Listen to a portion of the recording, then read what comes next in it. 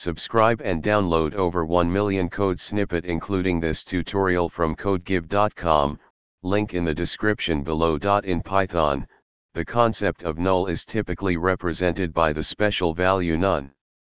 In this tutorial, we'll explore how to set a variable to none in Python and discuss the importance of using none as a placeholder for the absence of a value. In Python, you can set a variable to none by directly assigning it to the variable name. Here's a simple example. In this example, my underscore variable is assigned the value none, which indicates that it does not currently hold any meaningful value. Placeholder for uninitialized or unknown values. You might use none when you declare a variable but don't yet have a specific value to assign to it. This is especially useful in cases where the value of the variable will be determined later in the program.